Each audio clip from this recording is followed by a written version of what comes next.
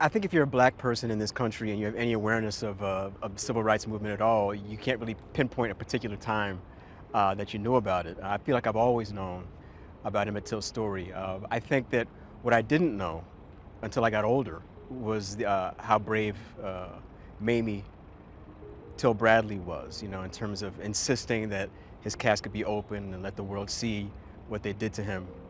What I also didn't know was how much of a sham the trial was and all those details. So I think that I've always known about Emmett, but just the depth of the struggle, the depth of the tragedy just unfolded to me as I got older. I read the script and I just thought, this is something that matters. This is something that's important. And I rarely feel that way when I get a script to read. Usually I read it and it's kind of like, okay, let me figure this out, let me just do this. But when I felt immediately the sense of responsibility and the opportunity there was to really do something special.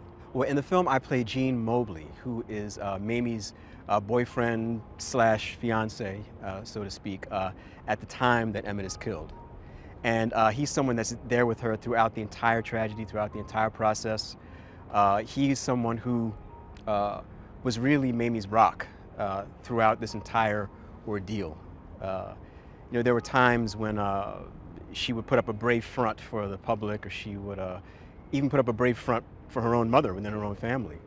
And I think Gene Mobley was somebody that she could be weak with, someone that she could lean on when she was at her lowest. And I would like to think that that's the function that Gene played in her life, and then that I'm playing in the story. Working with Shanoya was just incredible.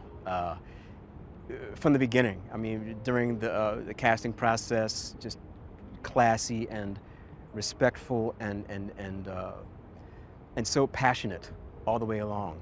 And then once we got here on set, you know, her passion, her care for these people, for this story, her vision for what she wants this movie to be were very clear. And what Shanoya is brilliant at is being able to communicate her vision in a way that I can understand as an actor, and so that I'm able to try and give her what she wants and what she needs as best I can.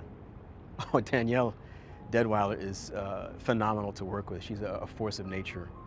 She has like a stunning amount of stamina, commitment.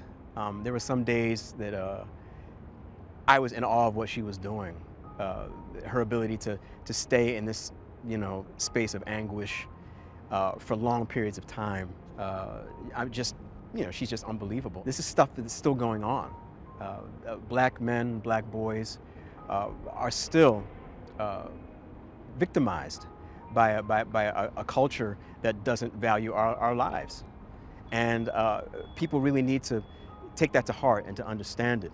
And I think to see this story, to see this happen to a 14-year-old boy, and to see the lack of justice that he got, and the lack of justice that he still hasn't gotten justice. Those men were never spent a day in jail for his murder. The woman that lied about him, she's still alive and she belongs in jail.